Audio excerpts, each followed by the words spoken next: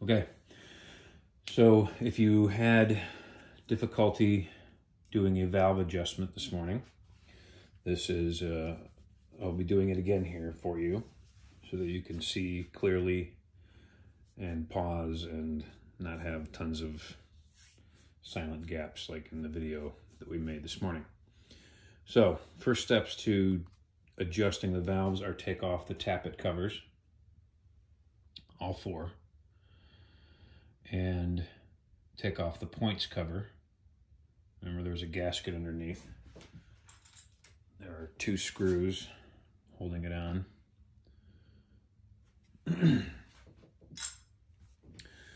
So once you have these off and this off, you're going to need a 14mm wrench or socket because you're going to be turning the alternator, and you'll need a 12mm wrench or socket, actually a wrench, for sure a wrench, because you're going to be loosening these nuts right here. You will also need a flathead screwdriver, and I would say grab the one with the widest tip. So don't get a small screwdriver, get the one with the widest tip. This is the longest one and the widest one that I have at my disposal at the moment. So essentially what we're doing, the purpose of this is we are making a specific space between the rocker arm, which I'm moving, and the top of the valve, which is in the dead center of the spring. So there has to be a very specific gap between these two. That's called adjusting the valves. So that's what we're going to do here.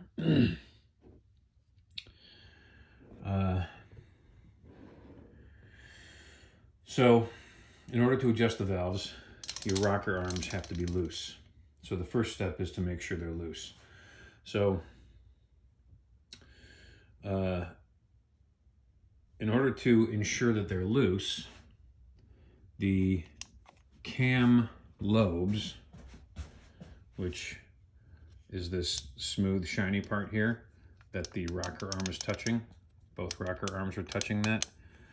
The lobe, remember, is shaped like an egg, and the top of the lobe, the tip of the egg, cannot be pointing up and pushing this rocker arm up, because if this rocker arm's pushing up, remember it's like a seesaw.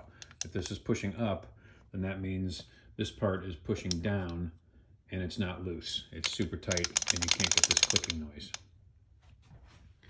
And on this one over here, the lobe is pointing up, therefore this rocker arm can't move. But that's just to show you what it might look like. We are only working on the left side of the engine.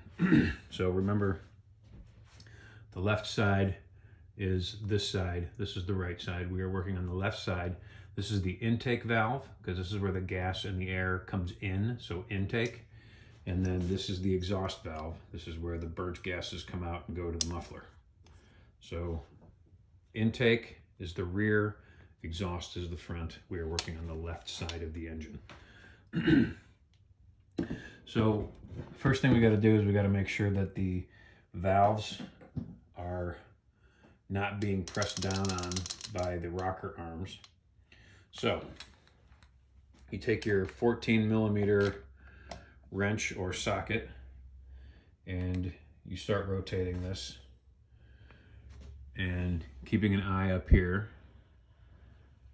and you'll see there's the top of the cam lobe right here. It's coming up.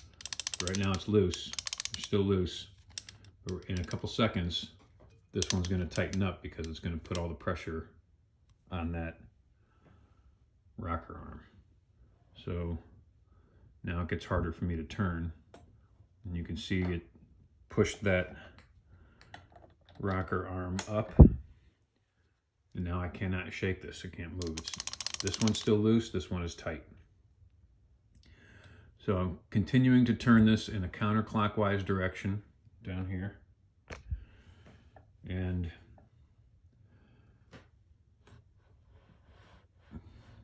the top of that lobe is passing under the exhaust valve rocker arm. And then pretty soon here, we will see that the intake, watch, we're going to see that top of the spring is going to start moving down. Let me zoom in here.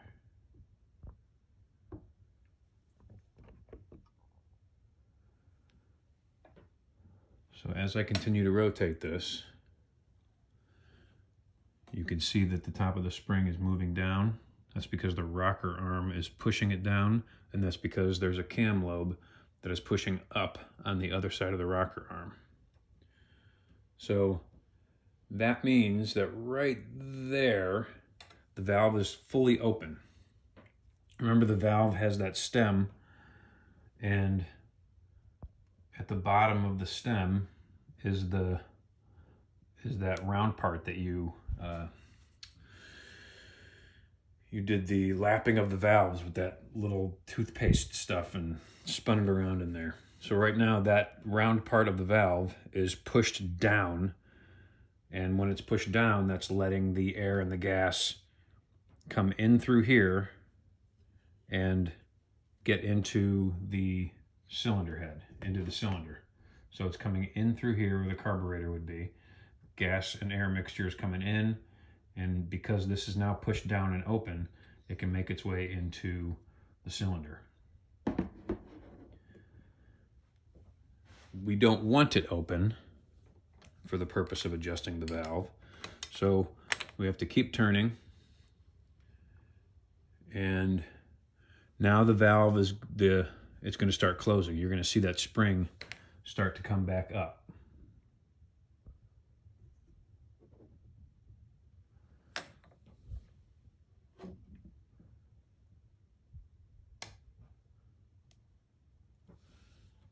So now it is all the way back up, and that is loose again. Both are loose. We want both to be loose.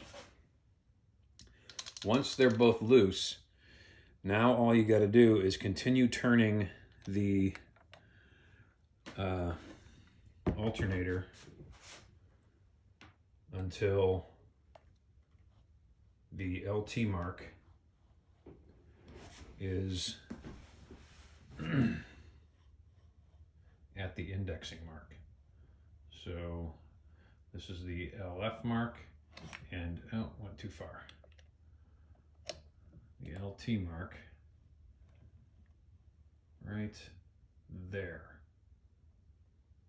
So we need the LT mark to be exactly at that spot in order to do this valve adjustment. And the part that sucks about this is the only reason it's there right now is because I'm still holding my ratchet against it. As soon as I let go, it moves on its own. So as you do this, you're going to have to keep one hand holding this thing where it's supposed to be, which makes things kind of a pain in the butt. But it's just the way it is.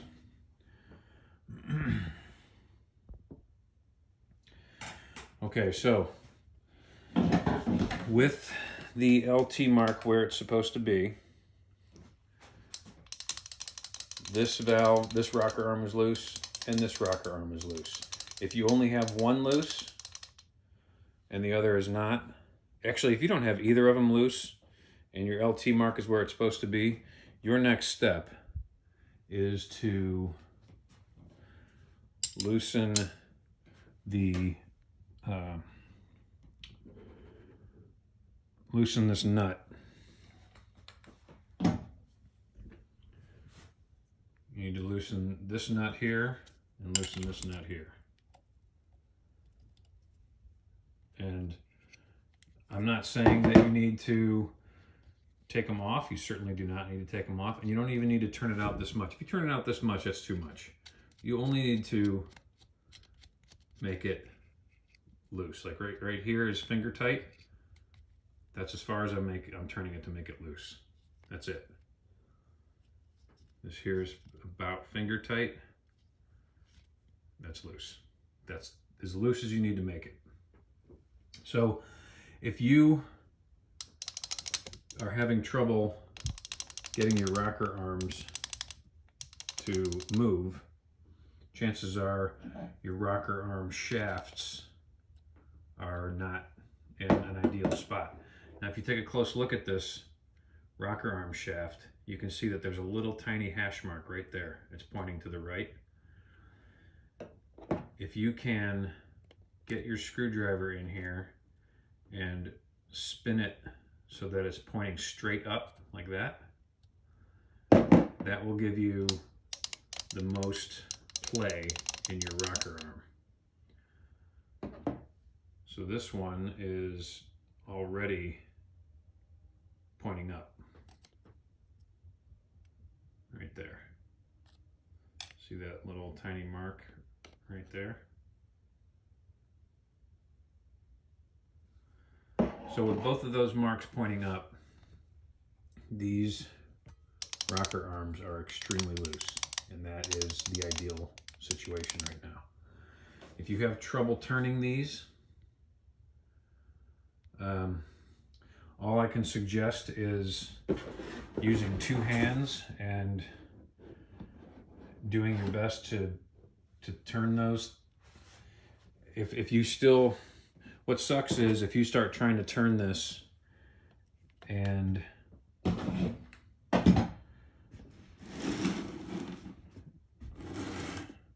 if you start trying to turn this rocker arm shaft and it's not turning, and you start fighting with it and then it starts slipping out and starts mangling this slot, that's not good. So if this nut is loose and your alternator is at LT and you still cannot move this, then take a second look at your cam lobes. If you have a cam lobe that is pointing up like this one, then you need to spin your alternator all the way around one more time. Even if it's at LT right now, spin it around again. Do one whole spin and get the LT back on here, and then try to turn these rocker shafts, because there's a chance that you have a cam lobe pointing up and you didn't even really realize it. If you have both the cam lobes where they're supposed to be, neither of them are pointing up, and you have the LT where it's supposed to be, and you have these two loose, and you still cannot turn these, then you need to let me know that. You need to shoot me an email or something and let me know that you have indeed verified that these are loose. This is LT. No cam lobe is pointing up. And yeah, and then if you can't do it, then if you can't rotate these and you can't get these to loosen, then you can't really go much further on this side of the engine. You can still try the other side, but this side, don't damage these things. So I'm going to keep moving on here and assume that you are able to make these loose. And the next step is to, so we're on page 34 and 35 in the manual, and you need your feeler gauges out. Of course, I don't have feeler gauges here because that would make too much sense, but I'm going to, if you don't know what a feeler gauge is, then I suggest you Google it, and so you can see what they are in your toolbox.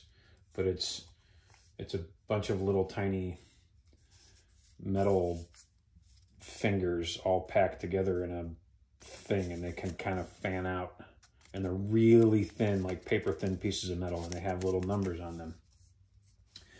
You need to find your feeler gauges, and you need to find the one that has the number 0.002 inches or it might have 0.05 millimeters on it. That is the feeler gauge that you need to find and get that one out and ready to go. And what you're going to do here is you're going to take the feeler gauge and you're going to push it in between the rocker arm and the top of the valve. And you want to fit it right in between there.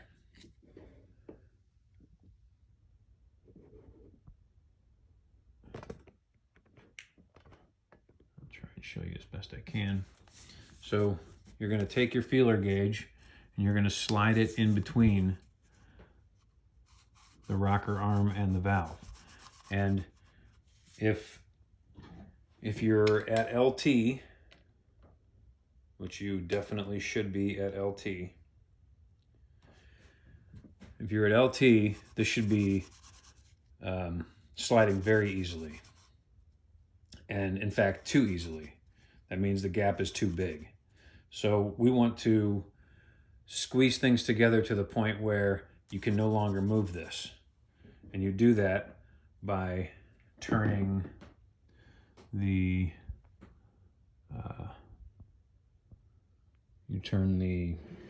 rocker arm shaft, which is this guy here. So I'm going to turn it 90 degrees to the right. And I'm going to see what's going on with my feeler gauge, and it's very tight in there. Like maybe, actually, that's not bad. I can still move it, and I can feel that it is touching both the top and the bottom at the same time. So it is, there's some drag on it. Like I can feel that the rocker arm is pushing down on it and the top of the valve is pushing up on it. So that's exactly where it needs to be. And I did that only by turning the rocker arm shaft 90 degrees to the right. And I like that. That's where it needs to be. So I'm going to pull the feeler gauge out. And I did that while keeping the LT mark where it was supposed to be. So I was holding a wrench on the LT mark the whole time I was doing this. So it's still a little loose. We measured the gap between here, and it is exactly 0.002 inches or 0.05 millimeters. So because that's where I like it, and that's where it's got to be, now I am going to tighten this nut while holding the rocker arm shaft with the screwdriver. So you can let go of the alternator bolt, and you're going to take your 12 millimeter wrench. You're going to take your screwdriver and you're going to put it in here, and you're just going to hold it. You're going to make sure that it doesn't move while you tighten this nut. So just going to do this, and boom, tight, done. Intake valve on the left side of the engine is now adjusted and set and done. So now I need to do the same thing with the exhaust valve, which is on this side. And the exhaust valve has a different feeler gauge dimension that you need to use. If you look on page 35, the exhaust valve clearance should be 0.004 inches or 0.10 millimeters. So you got to find a different feeler gauge. And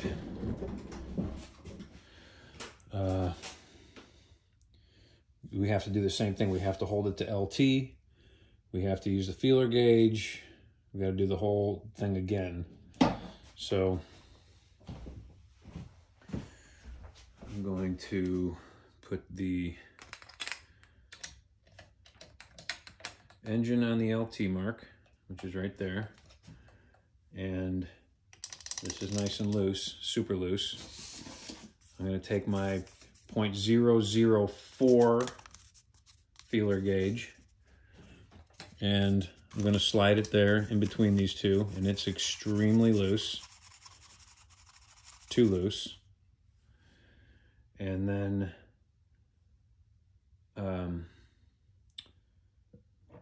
I am going to do the same thing with the rocker arm shaft. The other one I turned 90 degrees to the right. This one I'm going to turn 90 degrees to the left. So that little hash mark is now pointing directly to the left. And check the, yeah, that's way better. That's probably perfect. I can feel everything pushing on my feeler gauge. So if I pull the feeler gauge out, it still moves. It's a little tighter than it was, even though you can barely feel that difference.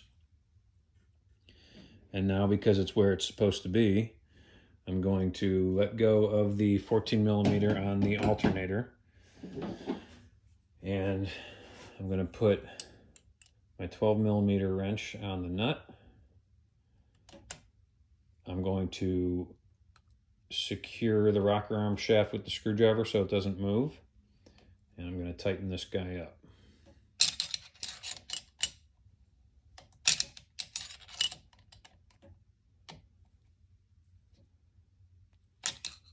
Done. So both of these valves are now done. And we need to do the right side of the engine next. And it is the same procedure, except we have to spin the alternator around one full turn, so that now, instead of the left piston being all the way up, we've got to get it all the way down so that the right piston is all the way up. So page 35.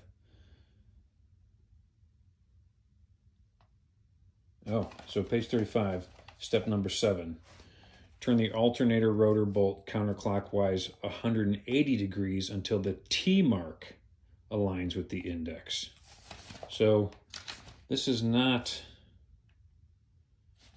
the LT mark. I was slightly mistaken about this being the exact same procedure. So down here is the T. So now we rotate this guy around to the T mark, which is right there. And luckily, it kind of stays. Thank God. It makes things easier. So now we have the T mark matched up perfectly with the index mark. And now we can do the other side of the engine.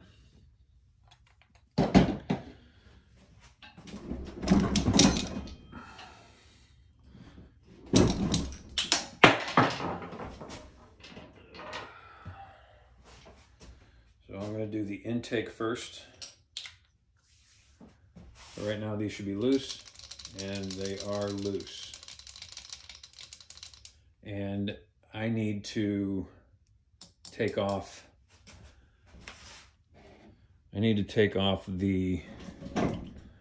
this cover.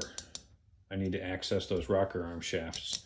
So get your Allen head or your Phillips head, whichever kind of screw you've got in here, and take this cover off.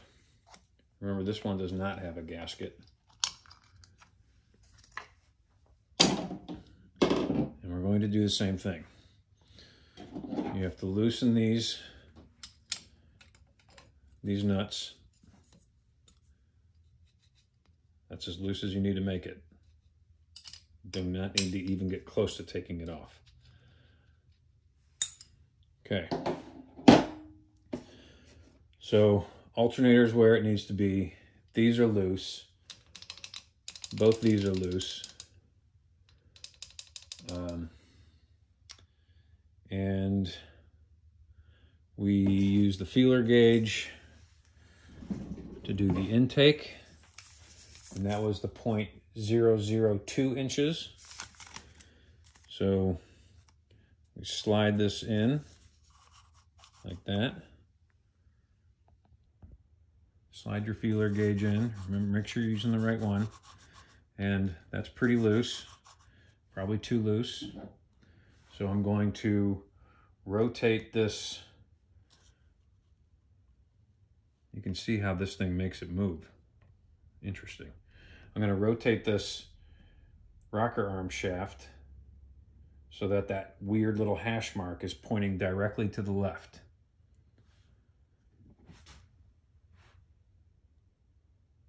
See that mark there?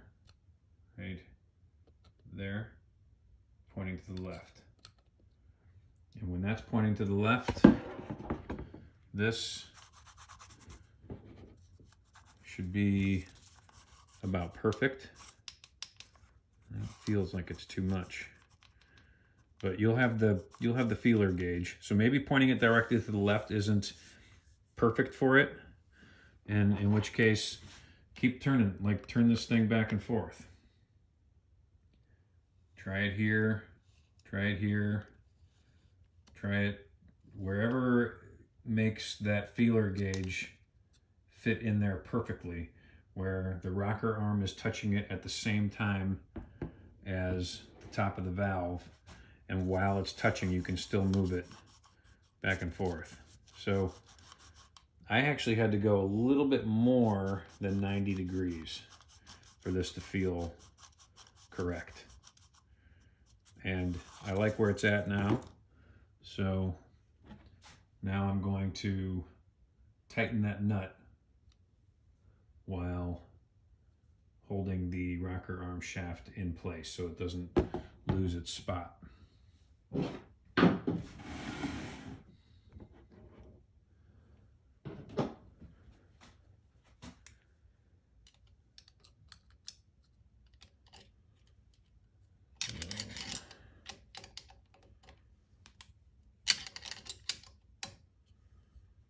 There, nice and tight.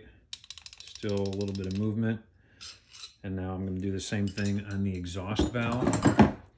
So let me spin this around.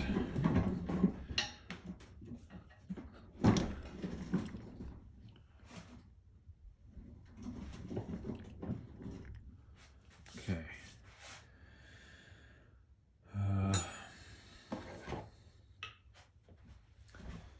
Exhaust valve. You use the 0.004 inches or the 0.10 millimeter feeler gauge. So you slide the feeler gauge in, and that's really stinking tight. I can barely get that feeler gauge in there. So if that's the case, that means your rocker arm shaft is probably too tight. So I'm going to give it a little bit of a spin.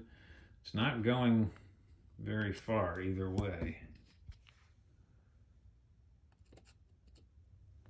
Kind of a, there we go. So this nut was still a little bit too tight. So now I got the hash mark pointing straight up. And with it pointing straight up, there is an absolute ton of play in here. Too much. So I am going to turn the rocker arm shaft. I'm going to turn it 90 degrees to the right. See how that looks, see how that feels on the feeler gauge. That's pretty good. It's got some drag. It's touching both the top and the bottom at the same time. So I like that. So I'm going to do what I've done on all the other ones, and I'm going to put the screwdriver on here, and I'm going to tighten this nut. You could tighten it without the screwdriver in there, but as soon as it's got some tension, it's going to start turning this with it, and then you got to do it over again. So